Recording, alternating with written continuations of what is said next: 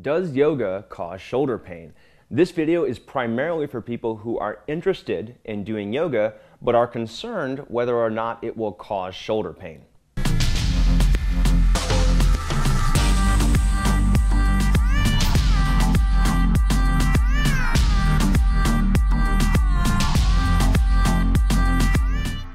Hey guys, my name is Dean. Welcome to ManFlow Yoga.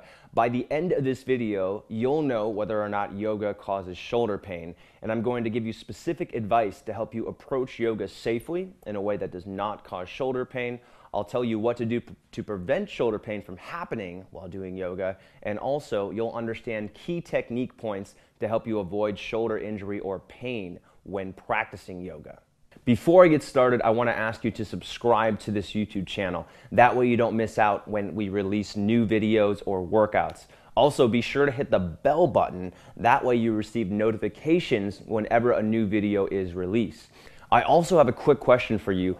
Have you done yoga before? And if so, have you experienced shoulder pain or discomfort as a result of yoga? Let me know in the comments below. All right, now let's get back to the question. Does yoga cause shoulder pain? The answer is possibly, and it depends on four things. Number one, if you are using proper technique. So you have to be using proper technique to avoid shoulder pain.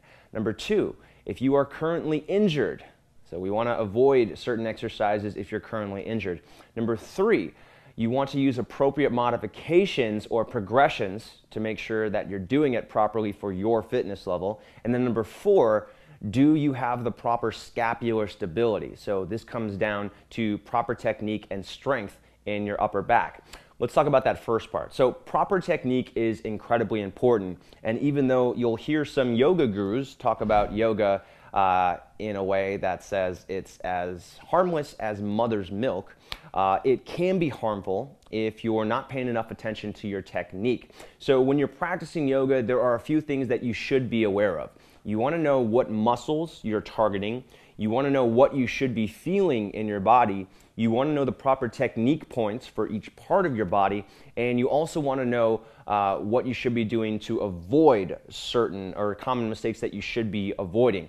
And if you're not getting that from your current yoga source, if that's a yoga instructor in person or online, I would recommend seeking out a yoga resource that is more fitness focused, either an online instructor, a program, or a book to make sure you know that information.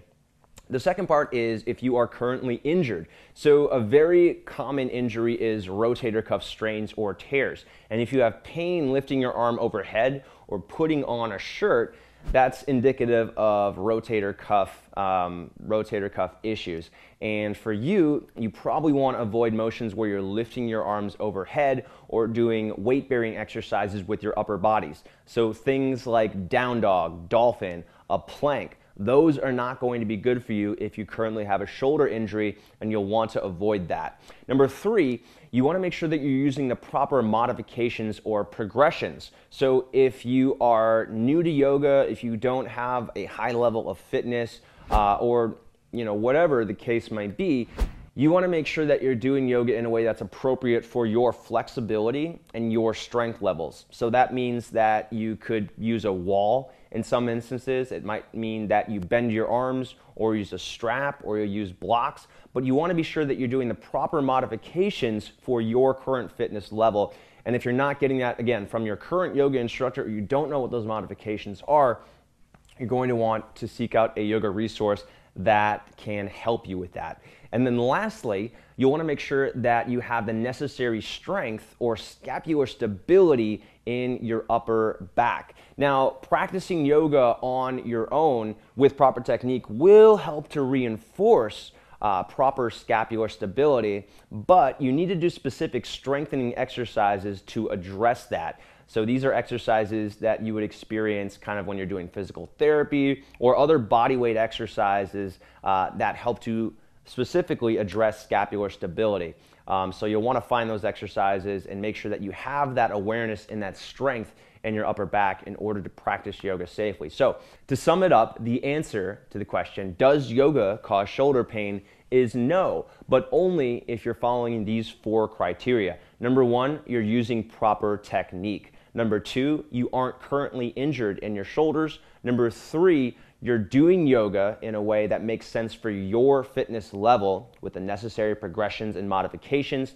And number 4, you have the necessary strength and awareness in your scapular stabilizing muscles in your upper back. If you're looking for a program that comprehensively addresses all of these things, be sure to check out Bulletproof Your Shoulders. This is a brand new program just released on my website. You can get access when you join the Manflow Yoga members area. Learn more at manflowyoga.com/join.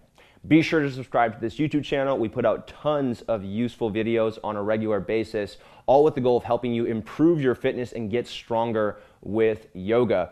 Hit the bell button to make sure you know as soon as a new video is released. If you like this video, be sure to like it, leave a comment, answer that question I asked at the beginning. Do you currently have shoulder pain? Is it caused by yoga?